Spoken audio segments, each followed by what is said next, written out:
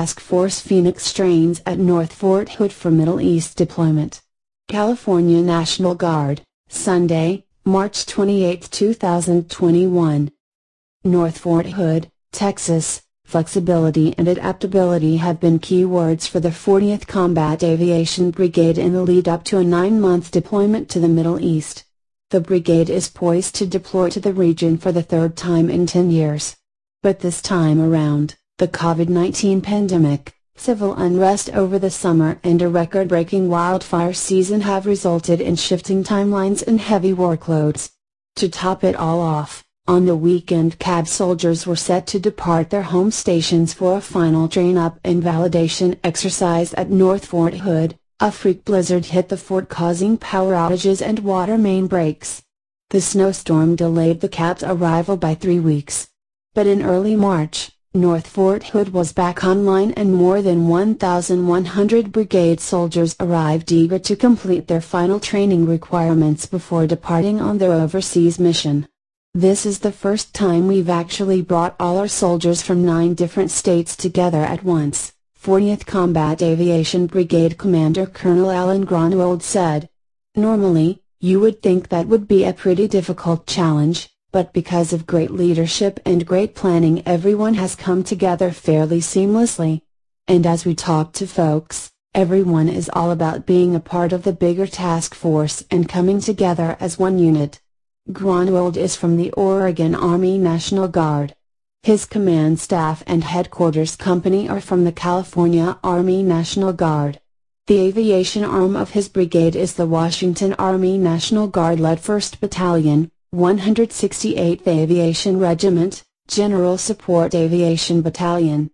The California Army National Guard's 640th Aviation Support Battalion, ASB, is responsible for the brigade's logistics, maintenance, communications and ground transportation.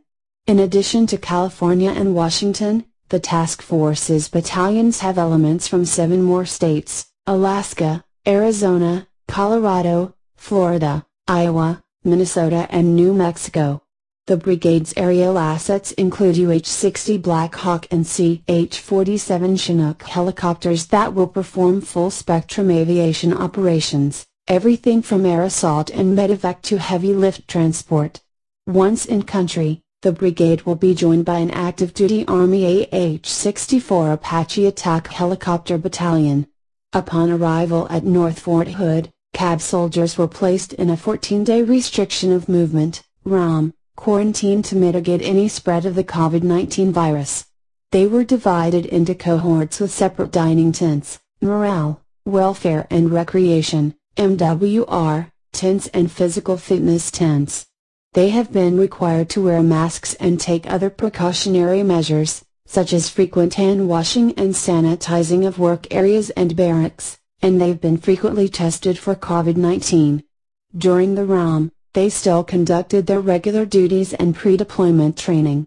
Lieutenant Colonel John King, commander of the 1st 168th XAB, said the COVID restrictions and the changes made to timelines and training schedules caused by the blizzard did not faze his soldiers.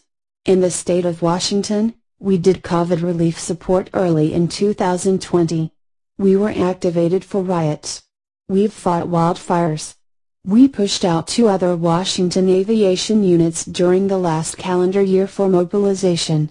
The soldiers of the 168 have been dealing with change and adapting to change for the past year. This past year has taught our soldiers resiliency and to be very adaptive, King said.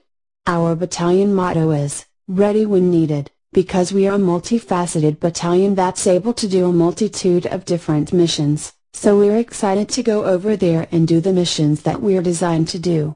At North Fort Hood, the brigade's various elements from 9 states came together as Task Force Phoenix. The soldiers of Task Force Phoenix have been training, working and living together as they will for the duration of their mission overseas. Lieutenant Colonel Christopher Renner, commander of the 640th ASB, said the training at North Fort Hood is going well. The 640th ASB keeps the aircraft flying, the brigade talking, the fuel flowing, and performs all the logistics functions that go with that. The training here is really important for all of us, as a battalion and a brigade, to basically start working together. We're all individually good at our jobs. The training here gives us a chance to work collectively before we deploy. Ranner said morale in his battalion is high. Our soldiers have maintained a high level of morale throughout our National Guard support of civil agencies, the riots in June, and our annual training. They've come into this knowing what we're getting ourselves into and knowing of the restrictions due to COVID. They're hunting the good, which I think is great. The train-up includes local orientation flights, refueling and logistics operations, soldier readiness training and aerial gunnery qualifications at Fort Sill, Oklahoma. The training culminates with a collective training exercise that involves all of the variety of functions the brigade will perform overseas. The 166th Aviation Brigade, 1st Army, Division West has been facilitating the training at North Fort Hood and Fort Sill and will conduct the final validation of the task force, ensuring that Army-directed readiness objectives in support of combatant commander requirements are met.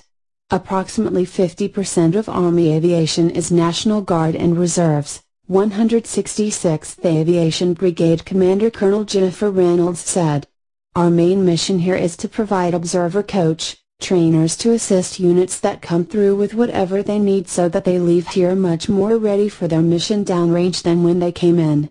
The 166 has been extremely helpful in training us and getting us in the direction we need to go, Grunwald said.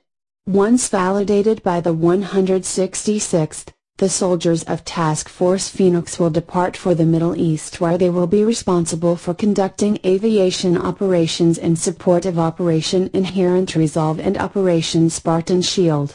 We'll have a mission of supporting Combined Joint Task Force Operation Inherent Resolve in the fight against Daesh and ISIS and to maintain peace and stability in the region, Grunwald said.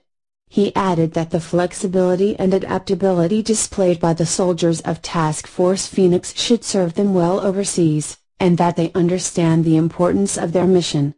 Most people who join the military, whether guard or active duty, have a sense of patriotism in serving their country, serving others, he said. I think that's the common thread amongst all of us. And it's pretty evident that that's the case here.